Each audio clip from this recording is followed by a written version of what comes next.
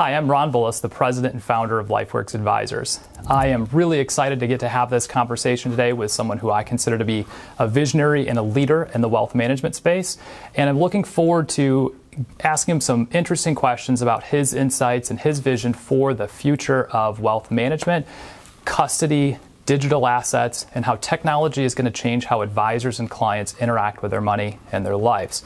Before I jump in, I'm going to read a quick bio so that we have a setup for who our guest is today. In his role as the Chief Executive Officer at Apex Clearing, he sets the vision and strategy to help Apex identify and realize new areas of growth and opportunity. Under his guidance, Apex continues to be a proven leader in custody and clearing, helping to power the digital revolution in financial services. Prior to his role as the CEO of Apex, he previously worked at Convergex Group, where he was the Chief of Staff and a member of the firm's executive committee. As Chief of Staff, he managed the critical internal and external initiatives for the company and was responsible for the firm's options, prime services, global clearing, and commission sharing arrangement business. He also served as a director at Pershing LLC and was responsible for their institutional product suite and directed their global re-engineering efforts firm-wide. He is a current board member of Trader Tools, a privately held trading technology solutions company, as well as an advisory board member of Robust Wealth, a digital wealth management platform technology provider. He previously sat on the board of Convergex and currently serves as the chairman of the board for Apex Clearing Corporation. In addition to all that, he is a partner at Peak 6 Investments LLC, the parent company of Apex Clearing. I'm really excited to welcome our guest, William Capuzzi, the CEO and leader of Apex Clearing. Bill, welcome to the Future of Advice. Ron, great to see you. Thanks for having me on. Well, I've got a ton of questions. I'm sure we're not going to get to all of them today. Thanks for carving time out of your busy schedule to do this. Before we get started, for the advisors and clients that are watching this, one of the unique things about Apex is most people don't know who Apex Clearing and custody is, probably by design. Start by maybe just giving us a 30,000-foot picture of who Apex is, what your role in the industry's been, where you guys are, currently positioning yourselves. Yeah, sure. So I think that, look, the first thing, and you said it, we are truly a custodian, and there's not many true custodians. There's folks that sit somewhere in the stack providing solutions, but we actually custody and hold the asset, and we take that really seriously. Right? Our job is to hold, protect, process transactions on behalf of our customers for their end investors. I think the way that we've differentiated ourselves, you mentioned in the intro my time at Pershing. I spent roughly a decade at Pershing. And I think the way we differentiate ourselves from now the big three, right? So Pershing, Schwab / TD, and Fidelity is technology, right? Is how do you think about all of the functions that happen within, sort of a traditional custodial arrangement or relationship between an advisor and a custodian, but think about them through a totally technology lens, right? So the concept of a NIGO, which is a term that's thrown around in our industry left and right, it just doesn't exist at Apex, right? And the reason for it is we've used technology to sort of drive as much efficiency as we possibly can.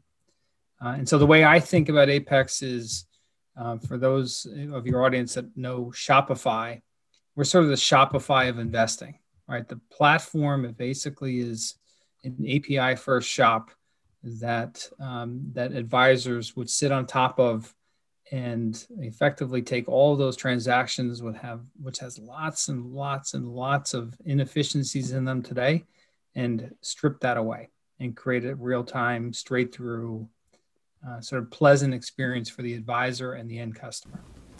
Now, I might get this wrong, but I think to my knowledge, you guys, Apex, is one of the only custodians that doesn't have a very large and intentional push in the direct to retail space, correct? You guys don't have, retail offices around the country. You're not competing with advisors for their business, correct? Yeah. I think whether it's directly or indirectly, we're now the last remaining truly independent, right? So we're not part of any big conglomerate. And we're also really the only the only custodian that's out there that doesn't have a B2C component, right? So Pershing has the Bank of New York, who has advisors who are pitching end customers. Obviously, Schwab, TD, and Fidelity. Pershing is solely B2B. That's sort of our mission in life, is to service the advisors and the broker dealers we have as partners. Yeah. So I'm gonna jump back a bit and ask a question about you. You have what I think is one of the coolest, I'm not going to say mission statements, but purpose statements on your LinkedIn profile. And all of us have been on LinkedIn and we read little blurbs about people's companies. Unfortunately, I think in the wealth management space, our stuff goes through compliance 5, 6, 7 times and kind of comes out pretty boring. I want to read a clip of it, and then before we kind of jump into talking more about technology and the future advice, I want to just ask you a couple of questions about it and then go from there. So on your LinkedIn profile, you said, "I come to work to change the world." Sounds pretentious, I know, but I mean it from the heart. I'm privileged to be in the right place, financial services, at the right time, the dawn of digitization, and working with the right people, brilliant and devoted, to make a difference for millions of investors. All of which is possible because I'm stationed at the right lever of investing's massive machinery, operations. So share with us, expound on this a little bit. I've got a couple more things from your LinkedIn profile, especially the book that you mentioned, which also happens to be one of my favorite. But expound on this a little bit, because operations in whatever industry somebody might be in that's watching this, and for those of us in the wealth management space, we think of compliance, we think of the boring stuff, we think of the pain in the butt stuff that we really don't want to do, but we have to do. Talk about why you believe that you are in the right place and what that means, why you wrote this mission statement. Well, so I'll tell you, I had a conversation with a friend in the industry who was a founder of one of the largest advisor firms that's out there today. And he likened custody to a gasoline provider. Said, I don't really care. I just pull in. It doesn't really matter whether it's Exxon or Mobil. Yeah. You just kind of pull in and get your gas. I thought that was sad, frankly, that this industry has sort of created this perception of the custodial function as sort of totally commoditized. The reality is it's not, right? And I think to the point about, we're a mission-driven company. I'm a mission-driven person, right? Just I have a zest for life, and right, I want to do things that are really impactful. And I think from a custody standpoint, I think the best line to sort of really kind of reinforce this is you can't fake real time. It either isn't or it is. Yeah. Right? And when you think about your own life, right, just think about, we were talking before we started recording about our kids. There's an Amazon box that shows up at my house every day, at least one. Okay. And that experience it's real time. It's pleasant. Yeah. It's sort of immediate. Find something. It's you trust that it's a good product, and it shows up same day or the next day. Great. I mean, who would have thought we could do this 10 years ago? From a custody standpoint, sort of the same thing, which is why does it take? Forget about 2, 3, 5 days to open an account. Why does it take more than 5 seconds to open an account? Right? If Ron, as the end customer of an advisor, gives you his credentials, right? His address, social security number, his driver's license, you should be able to open that account with Ron sitting there, me as the advisor, in seconds. Doesn't make any sense to me, right? And the same in terms of real-time transactions. The reason why this industry is still T2, right? So we settle transactions, trades today, settles 2 days from now. Okay. The reason for it isn't because DTCC is inefficient or doesn't have their act together. It's because the custodial world lives in a batch environment. And come back to the Amazon analogy is it matters. It really matters because in all other aspects of our life, things happened fast, real time. There's delightful experiences, but we have sort of lowered the bar and conditioned advisors and customers, broker dealers to think that this is about as good as it can get. So go back to that, gasoline. Yeah, it's because all the big players all do it exactly the same. Yeah, there's a little bit of a tweak here, and maybe the pricing over there is a little bit better or worse, but by and large, the offering is the same. So whether it's Exxon or Mobil or GetGo, in terms of gas providers, they look the same. Apex has taken a totally different stance and a different direction in terms of what we're doing. Yeah, so it's interesting. I was having a conversation with some people in the technology space and talking specifically about fintech and decentralized finance and some things I'll ask you about. And one of them kind of tossed out the comment that advisors and clients have just kind of relegated themselves to the fact that this industry has to feel like you're going to the DMV, right? When you mentioned NIGO, right? For clients that are maybe watching this, a NIGO means not in good order. When we're transferring assets from one firm to another, or we're moving an investment account, right? The thing no advisor or portfolio manager wants to see is something coming back from the custodian saying, not in good order, got to go get more signatures, got to go get more paper. And I think this idea of, just accepting that as the standard. I'll give you another interesting one. I asked a group of advisors last year, and this was a study group of some pretty, sophisticated, firms and advisors that have been around a while. And I said, how many of you have actually used any of the robo advisor platforms or, tried out like a Robinhood or an Acorn or a Stash? And out of like 18 of us in the room, none of them have tried it. And I said, so for those of us that are running firms and are thinking about serving our clients, like our clients can open investment accounts instantly, link a bank account, and be off to the races and trading and making investments and doing all the things that roll back, 10 years ago, 20 years ago, 30 years ago. You had to have a license for it. You had to go, through this massive process to get approved for it. And now it's instantaneous, right? And I see this from the custodians too. They'll say to us, yeah, we have digital account opening, right? You fill out a form, you hit send, it goes to DocuSign, then it goes to your client's email. They hopefully pass the validation. I always fail because I'm Ron Bullis III, so I get, all kinds of issues there. And when you talk about digital experience and a delightful experience, right? The clients and the advisors that you guys work for, their platforms are client pushes a button 24/7 and they're ready to go, right? I think it makes sense just to give some context or historical context for your audience around Apex clients. So you mentioned Robinhood, Stash, SoFi, Betterment, Wealthfront years ago.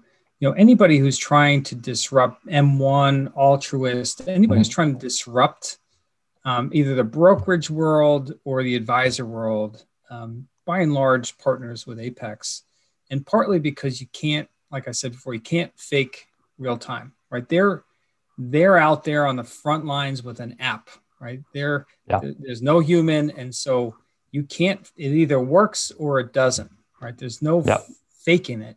And so what they need from a partner is account opening and funding and trading and settling and ACATs and transfers and money movements. All of those things have to happen in a real-time way. Because if they don't, effectively that same person who's staring at their phone and using, Shopify is a good example, or, a Snapchat for my kids, there's that sort of immediacy to that. And the fact that they come over here and it takes 2 or 3 days to open an account, people will never come back to funding, right? The delta between opening and funding, if there's more than seconds, people won't continue the process. You get lost an account. And I think the proof point, which back to the point about being mission driven, which is really near and dear to me, is we're opening somewhere to the tune of 600,000 accounts a month. We've opened roughly 6 million accounts year to date. Wow. And by and large, most of those people, Ron, are mass affluent or down.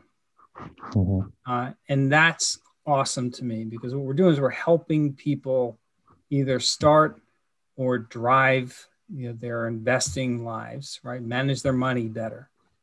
And most of those people, through our clients, never had a chance to invest before because the barriers to entry were way too high, right? An account that has less, oh my goodness, what? No one wants my account. $500,000, $1 million, right. yeah. Yeah. Right, exactly. And to the extent that you can use technology to drive down and be able to still service a client that has $100,000 in the account or 50,000, that's important, right? Because those same people, right, are going to be the $500,000, $2 million accounts in 10 years. And secondly, right, you should be able to scale up or scale down irrespective of how much money's in the account in terms of that experience for the end customer. Yeah, and I know as we were building LifeWorks, and when I first had the opportunity to meet you, feels like 10 years ago, feels like yesterday. I think it was last year, but COVID's kind of put all of us in a weird spot, I think, where time seems to kind of move at different speeds. You and I spent some time talking about this, that, the next gen client, right, whether, we say it's the millennial and even younger, they know nothing but pushing a button on their smartphone and opening a bank account, buying something, and the immediacy effect of them being able to make decisions and the transparency that comes from it, right? It elevates their ability. The word we've been using is kind of this democratization of finance, right? Where when you break down barriers, you don't have to have $1 million of investment assets to be able to have access to really good investment strategies. To me, when I look at stuff and I talk to advisors around the country and say, do you have account minimums? Like, yeah, our minimum's, $250,000 or something like this. And I'll ask them why, and they're like, well, we just can't be profitable on a small account. And I think to myself, well, if Robinhood and Wealthfront and Betterment and SoFi, and you mentioned some of these like leading robo-advisors that are using technology to maybe bypass the advisor in some level, have figured out how to do it, right? The wealth management community and us as advisors serving clients can certainly figure this one out. Yeah, I mean, look, take a Stash, who I think is doing some really incredible things. Their average account size is less than $2,000.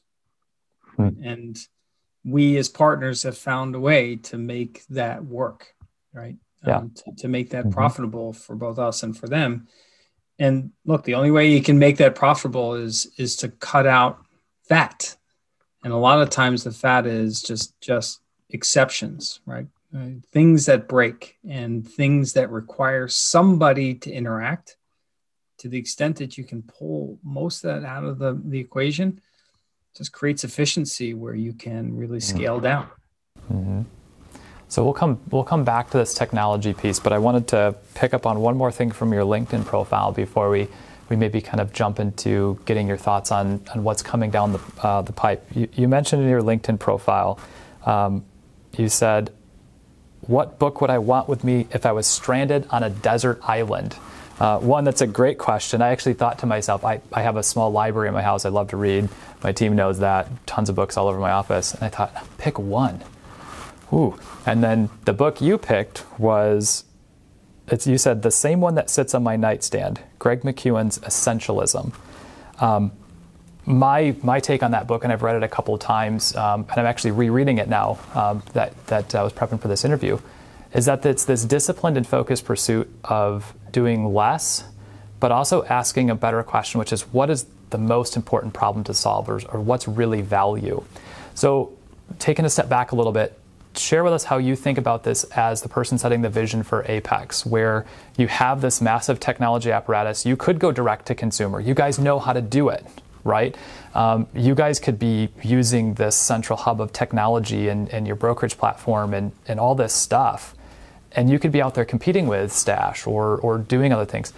When you guys right now could go anywhere with your technology platform, how are you making these decisions? How are you filtering through the noise and getting down to what you believe is really the problems that Apex is best suited to solve and the things that you believe are the right place and the right intersection for you guys to be at? So yesterday I had a town hall meeting. So we're now at roughly 450 employees. And at the end, we get a sort of solicited questions that I'll ask or answer on the fly. And one of the questions, which I thought was a really smart question, was, what's my biggest challenge? And what is the thing that keeps me up at night? And it ties to essentialism. There's no shortage of opportunities. Like you said, okay, we could go direct to consumer. We could go after the institutional business. We could continue to double down on fintech. We could push into advisory. I mean, there's no shortage of opportunities. And the biggest challenge, to your point, is cutting through what, and by the way, they're all opportunities. Okay, hey, let's go international, right? No one's really made a dent into the China market. Let's drive into China. And I'm sure we would have some success. The question is, where would you have the most success? What's my team hears me say it all the time. What's the greatest return on investment? And investment isn't necessarily just money. More importantly, frankly, for us is time, right? Because time is really precious, right? The opportunities are there. And the question is, how do you stack those opportunities, focus on the right things? And so that's my struggle. The reason why this book stays with me and I read it over and over again is because I have wide eyes. I see all those opportunities, and sometimes you just need good grounding around, okay, take a step back. Let's look at what's the greatest return on investment. Again, that's not necessarily money, but just the investment that we need to put into this, and make sure that we're not trying to do 9 things just okay. All right, let's focus on 2 or 3 things and be great. And that's frankly, through my career, that's worked really well. And I think it's really worked well in my 6-ish years at Apex, which is really kind of, okay, let's focus on 1, 2, 3 things, get them done, get them great, not good, not okay, but great. And then we'll get on to the next 2 or 3 things after that. Awesome. So jumping back to kind of the technology, I use the word, and I think you used it as well, kind of this democratization of finance, the digitization of it. I think it's maybe how you said it on your LinkedIn. I think you guys have probably played maybe the biggest role in that, being that central hub that pretty much every fintech and robo-advisor has at one point in time probably touched. I'm sure there's some that you guys haven't, but it seems like all of the really disruptive ones and ones that are really pushing the edges of what's possible and how to engage run on you guys' platform or have at some point in time. As you've gotten to watch this and be involved in it, again, from a position where the retail consumer doesn't know Bill Capuzzi, doesn't know Apex, they know Altruist, they know Betterment, they know, Wealthfront, they know, something like this. What are some of the most exciting things that you see from this democratization of finance, and what are some of the challenges that you've also seen maybe in our financial markets or operations just because of this new way of millions and millions of people being able to trade fractional shares or instantaneously, move money 24/7? Like, share some thoughts there about that. Well, first thing I would say is, and thank you for that intro. I'm proud of what we've done, and I think we were a pioneer in terms of, if you go back to the Robinhood days, partnering with Robinhood to help drive sort of frictionless account opening and zero commission, and like you said, fractional shares, all the things that we've done over the past 7-8 years, I think has drove massive positive change in our industry. Mm-hmm. So on the whole, I think, it's just a great time to be a retail investor, because the solutions that are out there today are just so much greater and so much better than they were, in over the last 10 years. You asked about where it's going, and I think, I have a really neat seat, right? So I get to meet people like you, Ron, right? So we sat and had an awesome conversation, and those, I have those often with people, and it's often people like you guys that are on the sort of bleeding edge of change and driving disruption. And I get to see it in many different sort of sides of our business. And the one thing I would tell you that for sure is coming is, historically we've kind of worked in a stovepipe scenario. When you think about someone's financial life, think about your own life. You have your banking, you have your investing, you have your lending, right? You have your insurance. Let's just stop there on those 4 pillars. And except for the people that have lots and lots of money, that have concierge service through their advisory, right? Most people, right, even people that are wealthy and then mass affluent down, they live in those 4 stovepipes. I have a Bank of America account. My check goes in, my deposit from my employer goes into my Bank of America account. Then I have an investing life. And in my investing life, I have an advisor who manages some money, but he doesn't manage all my money. I have a 401k over here. And then I have some passions where I want to invest in individual stocks. So I have a third leg of my investing world. Then I have loans, car loans, home loans, student loans, and then insurance, right? Life insurance, healthcare insurance. And what's happening, and we can see it happening, especially with the folks on the bleeding edge, those 4 are starting to come together. And I think that is really cool. That's really powerful, right? And if you just took banking and investing, you put those 2 together and you said, okay, I don't say control, that sounds terrible, but if I had your paycheck coming in and I could interrogate in a real-time way what money's coming in and out, and then be able to see your investing life, right? And then connect those dots, you can just create better yield for the end customer. Right? Yeah. And I think the best way that manifests itself is, quick one here is, my dryer broke 2 weeks ago, right? Because I got 4 kids and there's lots of washing and drying in my house. Okay, broke. New washing machine or new dryer costs whatever it was, $800. How do you raise $800? What's the best way for me to find that money? Okay, I have some money in the bank. I have investments. I could take out a loan. And to the extent that there was some way for you to press a button and say, with my life and what I have available to me, what's the best way for me to raise $800, right? Conversely, the other side of that, which is, hey, we're heading into year end, at least people in financial services, oftentimes you get a bonus check and you get an unexpected $1,200 into your bank. What should I do with the money? Right. And yeah, you could blow it and go party or go on vacation. Fine. But let's put that part aside. How else should I invest it? Should I leave it in the bank? Should I pay down a loan? I think what's neat and what we're seeing is that folks are trying to sort of connect those dots at the data level to be able to unlock better insight for the end customer. And so, the historical way, I think, traditionally advisory just stuck to that one stovepipe. What I'm seeing is that the fintechs are kind of cutting across. And oftentimes the advisory world sort of steals those ideas from the fintechs, right? And that's not a bad thing. I think in this case, a really good thing, which is we need to be more life coaches, help people manage their money, not their investments. And I think some advisors do that really well. The challenge is, how do you do that in scale for people that, like we talked about before, that aren't the $1 million plus account? And it takes technology, right? It takes efficiency in the way that you sort of connect those dots.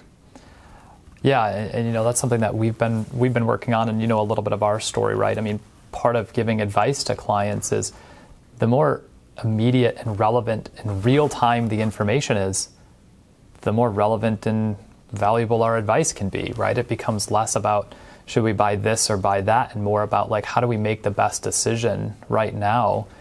Because life never goes according to plan, right? And one of the challenges that we see here is, I feel like, and I'll point the finger at those of us that are financial advisors, wealth management advisors, is that we're maybe still trying to shake off, or maybe some of us aren't, this idea that our only role is to help you invest your assets, right? When technology is making that maybe easier in some ways, more complex because there's more offerings in other ways. But most advisors, I think TD Ameritrade's study of their RIAs on their platform, they just released the 2021, something like 96 cents of every dollar of revenue came from charging a client an asset management fee, right? Which means 4 cents of every dollar was allocated to financial planning, guidance, tax returns, college planning, right? Like one service accounted for 96% of our industry's revenue, essentially, right? And at the same time, the Ernst & Young's 2019 Global Wealth Management Report talked about how 50% of wealth management clients across all segments, right? Baby boomers, millennials, mass affluents, were dissatisfied with the fees they were paying, right? And so I think that part of this, what you're talking about, where these silos are coming together and fintech is leading that, I actually believe it's going to drive a change in how we have to price as advisors, because it will be less about, hey, you need me to go buy that stock for you, and it will become more about, you want a coach to help you figure out how to navigate this at speed, right? Because the world also seems to be speeding up, even with COVID and being locked down in the state of Michigan and New York and New Jersey, et cetera. Like, life's still moving fast, right? The world's still at warp speed. So that's interesting that you're seeing those things coming together on that side. Yeah, and to that point about sort of people are not happy with what they're paying. There's still fat in the commission rate, right? So on average, I think the last I saw, the average rate is somewhere in the 80 basis point range. Okay, okay, there's still plenty of room there for people to be inefficient, right? To do things the traditional way. My biggest frustration with the broader advisory world is there's just inertia, right? People sort of are set in their ways in the way that they do things and don't really want to change. And I think to your point about that is, when you get into the 50 basis point range on average, you're out of fat, right? Now you're into the bone, and the only way for you to sort of evolve, right? And frankly, then it's too late. If you get to that point and you haven't evolved your practice, it's really hard to turn on a dime. And so, I preach this to anyone who'll listen. It's now. The work to be done, the work to evolve the practice to be more set up for 5, 10, 15 years is now. It's not to wait, right? And we'll get to that 2 or 3 years from now. It's now to make these types of changes, because I think, to your point, I think that is the pin's going to get pulled at some point sooner than later, and I think you're going to start seeing a falling knife in terms of those explicit commissions. Yeah. Well, and I think, I talked about this on an interview that's going to be released in a couple weeks with another outsider to our industry, but he interacts a lot with advisors. And he made this interesting reflection that, RIAs especially, right, registered investment advisors, will oftentimes kind of pound our chest and talk about, our fiduciary duty and our independence, but at the same time, having 96% of revenue tied to an asset management fee is in of itself maybe the greatest conflict of interest that exists out there. Right? It's a little bit subtler because there's not a big commission that I'm making on it. But if that's the only way I get paid, then all the other stuff I'm doing is really a giveaway to that. And I mean, we've been passionately, preaching with our clients and their advisors that, we have to start thinking about shifting, right, to actually aligning value and charging for the things that clients want most, right? Financial planning, advice, guidance, life coaching, just even, hey, I've got 4 kids, a job, my wife works, we've got all this busyness, like, just can you help us navigate it, right? Things like that. And our industry still seems to be giving that away, or advisors are relegating that to, well, maybe there's some, fintech that does dynamic budgeting or something, and I agree with you. I don't know whether it's a pin and then there'll be a knife there, or whether advisors are going to wake up one day and kind of look around and maybe feel like the taxi drivers in New York City that just watch the Ubers roll by them one after another and go, what happened, right? Yeah. So while we're talking about this, you mentioned 5, 10, 15 years. Let's, a good segue here. What are the top 3 to 5 challenges, or maybe, 2 or 3 challenges that you see advisors, both the individual financial advisor, maybe the firm, right, that you see advisors facing today? I mean, one, and I think this is a good problem to have, but can become overwhelming, is the choice. I mean, Ron, have you seen the Michael Kitz's placemat of different platforms and offerings out there? I mean, it's staggering how many different alternatives, and it's it's sort of orthogonal in that, it's not clear cut lines of demarcation, right? So you have people that do risk, but the risk folks added on planning. You have people really good at planning that added on CRM capabilities for obvious reasons, really smart, because they're like, hey, we have a niche here, but we have clients that want this, this, and that. So one challenge I see if I sat in that seat is like, how do you cut through all of this sort of sea of opportunities and different services and products and make sense of it? What's best for me, right? So it's easy where you and I are on this, people are listening or watching this and they hear me say, hey, you need to change now. It's like, well, where do I start? And I think that is a legitimate challenge around, hey, how do I start this? Where should I go from here? Where do I get the best advice to sort of evolve my practice from where we are today to there? Second, I would say big challenge, I think it's tied to that is like I said before, inertia. And this is in my spot, right? So whether you sort of go back to that gasoline analogy, it's like, Apex, they're just like the rest of the custodians. And I think it's tied to, it's hard work to change custodians, right? To move assets. Yes. People find that to be really, gut wrenching. And so, I tie that to inertia. It's like, hey, we're stuck here because to make this change is so difficult. And God forbid we give our clients a chance to potentially look for somebody else to provide the services. So I think that second piece is just around, sort of inertia to change.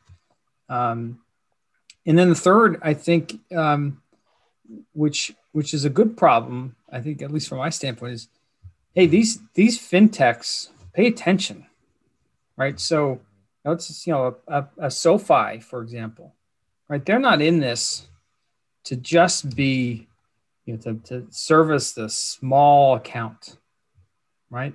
And I think they're doing things that I think are really smart. And one of the things I find funny in our industry is that there's this perception, and probably well-founded in the past, is, little accounts, they'll use those products, but when they actually grow up, we'll be there to catch them. They'll come back to us. Yeah. Yeah. And I think that is a totally flawed strategy today. It may have been an appropriate strategy and mindset 5-10 years ago. But today, right, the seeds they're planting with those customers that are with them today, and the loyalty that they're creating with those customers today, and the products and services that they're extending beyond just an investment, like buy a stock today, it's going to be a lot harder to pull those clients out from underneath somebody that's really kind of creating that holistic kind of financial well-being solution set. Yeah, and it's interesting because 2 years ago when we were, starting work on our software platform and kind of getting ready to build, to where we're at today, one of the things that was written in our business plan was this idea that we were going to start seeing more of these rapid mergers and acquisitions, and the established players, let's say in the industry, the Merrill Lynch's, Morgan Stanley's, Goldman's, trying to buy technology to, shortcut down into that business model. And we've seen that a lot, in the last, even this year, right, with Orion selling, merging with Brinker, and Personal Capital selling, and United Capital going to Goldman. And I wonder, though, knowing how long it takes to establish brand awareness and people building preferences, if just buying technology is going to actually be the answer for, those firms trying to drive change, or if it, to your point, maybe it's too late, right? There's already preferences established and people are already using something. Yeah, look, I think that it's been fascinating this year, right? All the M&A activity, obviously all of the just broader activity in the marketplace. Amidst all of this COVID, right? There's just more, there's more going on in our industry this year than there's been in years combined. And And I think some of it's actually really neat. And I think it actually could, I think it could work in terms of, acquisition. So, you mentioned Joe Duran's business inside of Goldman. Part of the reason I think that was smart is, the platform that came along with United, but Joe is somebody, it was a bit of an acqui-hire for Goldman to hire somebody inside of Goldman to help kind of stitch together. They have, the ICO on one side, they have Marcus on the other, and somebody has to rationalize how these things should kind of connect. I think Joe's helping there. By and large, doing a sort of acquisition strategy to sort of solve your sort of broader vision challenges, really a bad play, right? Really a bad play. Yeah. And we see it, right? We see it time and time again where, hey, let's just go out and buy a robo. Oftentimes, that was probably the one that was most prominent over the last 2 years. In most cases, like with BlackRock's acquisition, they usually don't work.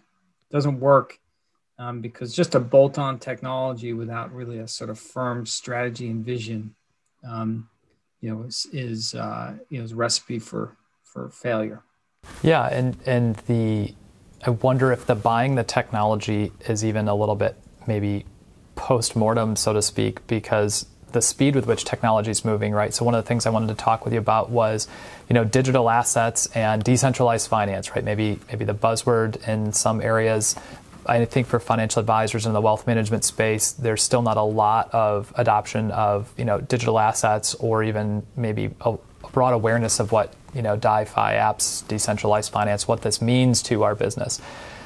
Do you have some perspective on, maybe the beginning stages of this decentralized finance apps, smart contracts, digital assets? I know Apex has been in custodying digital assets for a while. Can you maybe talk a little bit about that and how that might even relate to the technology today, one yesterday, but the technology that's being built, that's coming and what the future is looks even radically different from the robo-advisor of today? Yeah, so I'm really interested in this space. I'm really curious to see how things are going to play out. Right, the Fed has come out recently with some talks around some rule changes to create sort of a digital currency. I mentioned before being sort of mission driven, and so we see most of these things, right? And like you said, we were one of the first to sort of support and partner with folks that want to create digital assets. I will tell you, it's had a very slow uptick, right? Obviously, you have cryptocurrencies. Most of the activity in cryptocurrencies is totally speculative trading. Right? People that just are buying and selling on movement in Bitcoin or Ethereum. I do think there are a number of companies that are partnering with Apex that I think are doing some really smart things around, let's digitize real estate, right? So traditionally, and I'll use that one as a good example, digitize wine, right? So there's massive storage facilities in France that are holding people's wine. Can you digitize it and trade it? Sure. Okay, now it's tricky because you have to talk about the actual custody of the asset, right? Mm-hmm. There is no DTCC. There's no place for that wine to be held. That's a good, secure, and control location. But I do think that concept of being able to digitize an asset to the extent that there's a good control location is interesting. And this is the world of alts, right? So think about liquid alts for wild, really high net worth people. Yeah. The concept here is, how do you democratize alternative investing? And the way to do that, the only way to do that, go back to a lot of what you and I talked about, Ron, is you got to somehow digitize it. You got to take those assets, put it in digital form, and provide a chassis that allows for an investor that may not have a lot of money to have the opportunity to invest in, an apartment complex in Miami by digitizing that asset. And those opportunities historically have always been really kind of held out for those that are wealthy, right? Those types of investments. So we'll see. It's early days. I do think that there's going to be a bunch of momentum around this, especially around that alt space. I am really curious and keen to keep an eye on what's going to happen with the Fed, because I think the digitizing of currency without the Fed's involvement and support really doesn't have, at least in the United States, probably won't have much currency. Yeah, and as far as Bitcoin, Ethereum, we get clients asking us about it all the time, and I said I think there's a little bit of a danger in calling it currency, because until we can pay our taxes with it, right? Uncle Sam, for those of us in the U.S., will always be able to force us to turn it into cash or dollars, and so I do think the conversations at the central bank levels around creating digital assets, right, specifically, some type of crypto-like dollar, right, that's controlled by the Fed.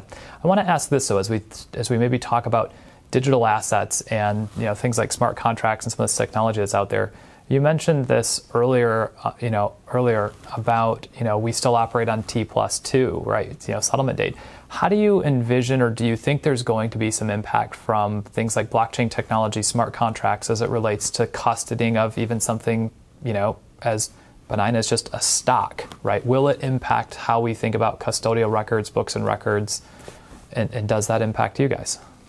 Yeah, for sure. Now the challenge there is, use a phrase I used before, which is you're only as good as your weakest link. The challenge with really going to a T0 real-time settlement is that all the participants, right, or the majority of participants really have to be in.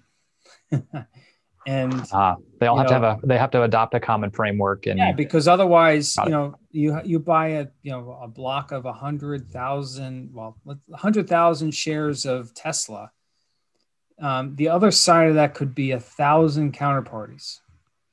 And in order for this to work, every one of those 1,000 counterparties has to be digitized, right? It's not just DTCC has to be digitized. The counterparty, the actual person who's buying or selling on the other side of that transaction, has to be able to sort of keep up. And I go back to that T2 example. We're talking, this is 2018, right? 2018. This is 2018. The best we could do is go from T3 to T2. Now, by the way, amazing. We took an entire day of risk out of waste off. Yeah.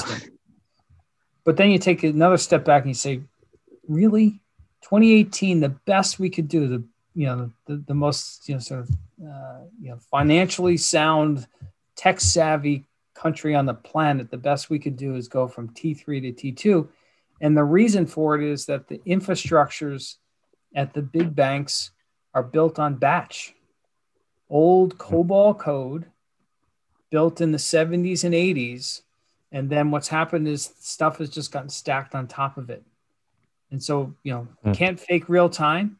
At the core, books and records of these firms, it's a IBM mainframe running a batch environment. And until those things are sort of eliminated at the State Streets, the Bank of New York's, the ability for us to really lean in and get to a sort of a T0 digital settlement for, let's just, sort of mainstream securities is really difficult.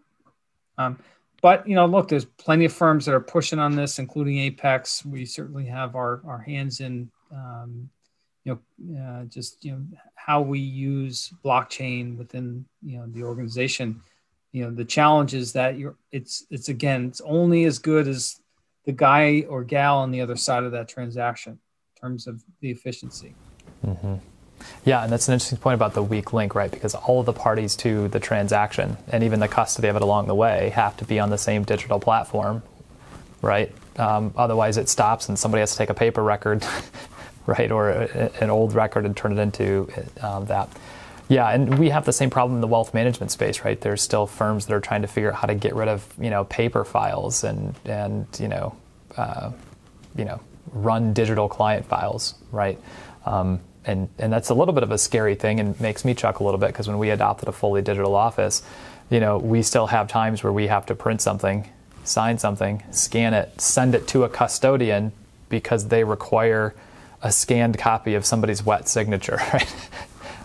It always makes us chuckle. Yeah, for you, Ron, and for me, that creates opportunity, right? So thank God that those old banks still use COBOL code, because it just presents opportunity, for us to really continue to drive change in the industry. If everything was modern, there would be no Apex today. So maybe bringing the conversation a little bit to a close, and I'll actually toss it out there for you for final comments, but I got a couple of questions. One of them is, maybe stealing from how Tim Ferriss ends his podcast a little bit, but if you could give, one piece of advice or one message to the financial advisor that's watching this, a wealth management advisor, the owner of the firm, what's the one piece of advice that you would want to share, or the message that you would kind of want to put out there on the metaphorical billboard for everybody to see going by?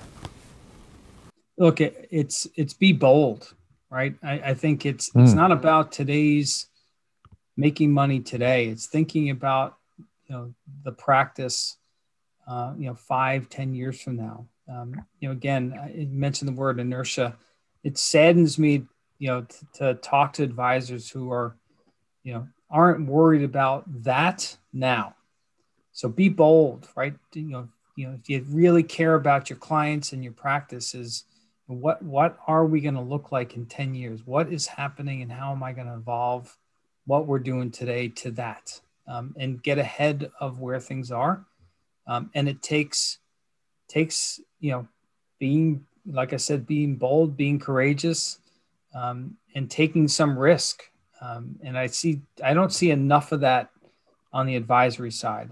And frankly, I think it's a really interesting time where people need to step up and be bold, especially the leadership. Yeah, that's awesome advice. Any closing thoughts, maybe to tag onto that as we wrap up here today, or anything else you want to maybe share with the advisors and clients that are watching and listening? Yeah, look, I love this industry. Go back to me personally. I'm fortunate in the space in the seat I'm in, with the company I'm in this time. I think we all have a duty to take better care of our customers. And I think there's tons of opportunity, great things that are happening in our industry, things that are happening with your company, Ron. Again, go back to that point before, it's open your eyes, right? The way you've done things historically should not necessarily be the way things are going to be done on a go forward basis. Ask those questions, question things and why they're done in certain ways, and look to take those bold steps forward. Yeah, that's awesome. Well, Bill, I've enjoyed the conversation. I wish I was sitting in your swanky Manhattan office and gearing up for a workout in the gym there afterwards. Hope to see you in person again soon. Thank you for carving some time out of your very hectic schedule, I'm sure, to have this conversation with us. And all the best to you, Apex, and your family. So. Great to see you, Ron. Thanks for having me on.